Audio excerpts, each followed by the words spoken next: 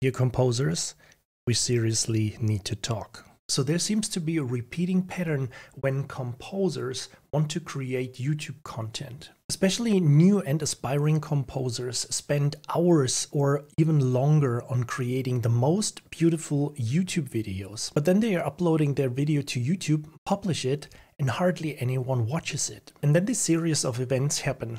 These questions come up with, am I good enough? Why does no one want to listen to my music? Is this the right path for me? Should I quit? But please stop thinking right now, because it may be none of this. I mean, without a doubt, the most important thing about a YouTube video is that it contains quality content, right? But there is another important thing, deciding over the fact if your video can be found on YouTube or not. And this, ladies and gentlemen, is the YouTube SEO, or search engine optimization. I know it kind of sounds pretty complicated, but it actually isn't. So please stick with me for a second here. And I promise, if you change just a few lines on your YouTube title, your YouTube description, and the text that you have used, that it can change the views, your subscriber count, and the discoverability of your video drastically. So let me give you a very simple example first about what you may be doing wrong, and then we take a look on how to fix this. And I promise you, this doesn't take longer than 60 seconds. So assuming you've uploaded a video on how you created your composition with a name, let's say, for example, The Beauty of Nature. So the title of the video would be The Beauty of Nature,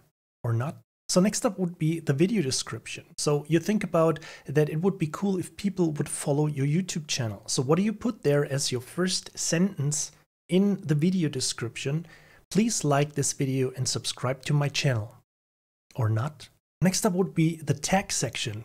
You think, what are tags? Leave it empty. Now let's review this quickly. We named our video The Beauty of Nature. We wrote in the video description, please like my video and subscribe to my channel or something. And about the text, you don't care at all.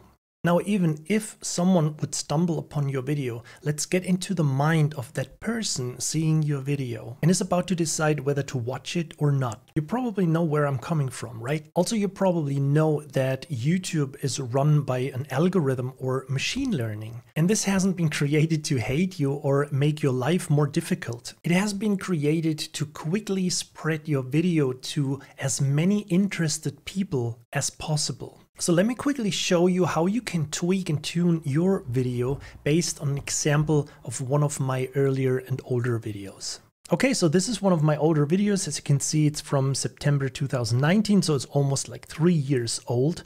So let's go through these fine tweaks that I think explains this video pretty well.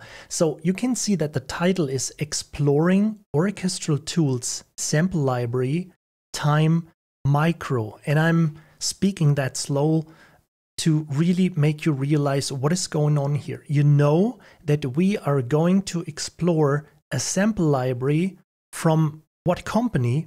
Orchestral Tools. And what is the library name? Time Micro. So all is there in the title that the video is about. So this is what I meant in the previous example. If your title is only The Beauty of Nature, then nobody knows, is it a walkthrough video of your composition, The Beauty of Nature, or is it a movie title, or is it a book title, or whatever? Hope that makes sense. So let's hop onto the video description. You can see that the first sentence, the first line in this video description is, in this video, we are exploring Orchestral Tools, new sample library, Time Micro. So you may have noticed that the video description basically contains exactly the same words as in the title. And this is very important. If I would have written Orchestral Tools without an S at the end, which is a stupid example because the company is called Orchestral Tools, but I think you know what I'm trying to say, then it would be different. If I would have said, we are going to explore, and down here, I would have said we are exploring. Explore and exploring are two different words. Make sense? So coming back to the previous example, The Beauty of Nature, let's assume The Beauty of Nature is a movie soundtrack, and it is an orchestral soundtrack, and it's emotional, and you want to do a walkthrough of that. So maybe change the title to Walkthrough of My Emotional and Orchestral Movie Soundtrack, The Beauty of Nature. By now, everyone would know that this is a walkthrough of your movie soundtrack, The Beauty of Nature, that is emotional and based on orchestra, so it's orchestral, right? Now let's get to the video description. Most important thing here is that you're using the exact same keywords that you have used in the title, also in the first paragraph of your video description. It is very important that you use the exact same words. It is not so important that you use the words in the same order as in the title. So now heading to the tag section, you basically do the same. You use the keywords in the tag section that you've used in the title or in the video description. So in this case, it would be walkthrough and then emotional and orchestral movie soundtrack. It could be a long keyword. It can also be orchestral movie soundtrack. It could also be only movie soundtrack. Most important thing is that you use these words in the tag section also. So coming back quickly to my example here, you can see that I've actually used a lot of text, but you can see that orchestral tools is a tag in here.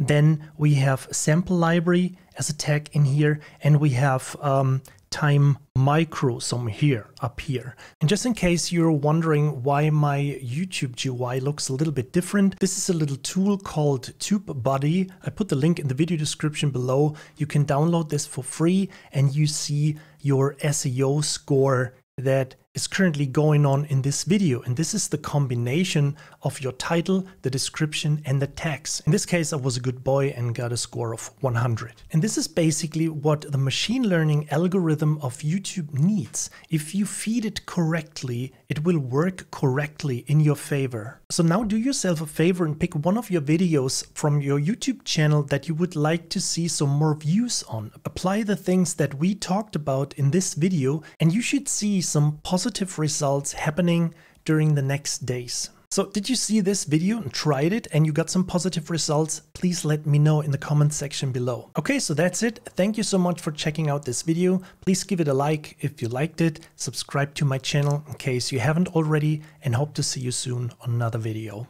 Thank you.